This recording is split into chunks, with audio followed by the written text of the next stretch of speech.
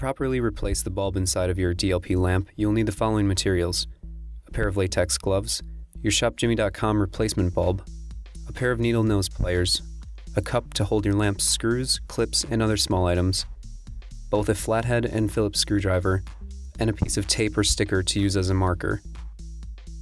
Remove all housing screws. For this lamp, there are 4 housing screws located on 2 sides of the housing.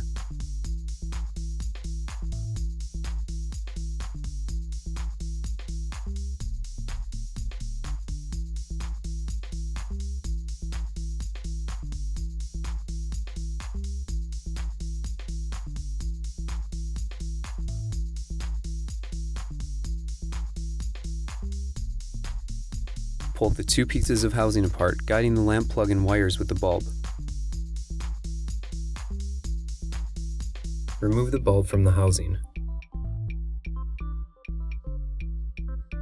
Before removing the wire harness from the bulb, mark one wire with a piece of tape or sticker and make a note so that you don't forget if you've marked the rear or side terminal connection of the wire harness.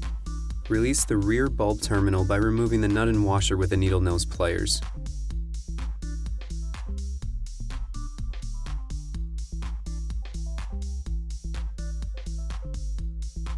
Release the side bulb terminal by removing the screw with a Phillips screwdriver.